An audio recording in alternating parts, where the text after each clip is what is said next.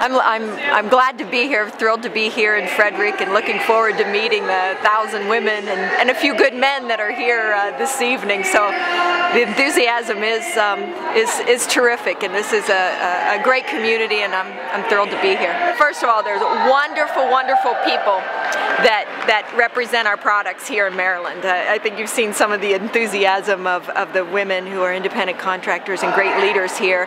And I think our baskets are something pretty special right now. There are very few American craft products that you can buy now that are made in America, and we're one of the few. And I think with this economy and with this resurgence in patriotic interest, buying a Longaberger basket is investing in America, and we're glad to do our part and glad people love them. Susie's fabulous. Yeah, she's terrific. She's been the #1 salesperson in our country for the last 10 years. And not only that, she's a terrific salesperson, but I think she's that because she's a wonderful person and she takes great care of her customers. I think she sees her customers as friends and neighbors and people she lives in the community with, and that's really what makes her special. My career as a consultant has been unbelievable. I started as a part-time consultant, then went to a full-time consultant, and really full-time consultant. I have been very fortunate and blessed by the Longaberger Company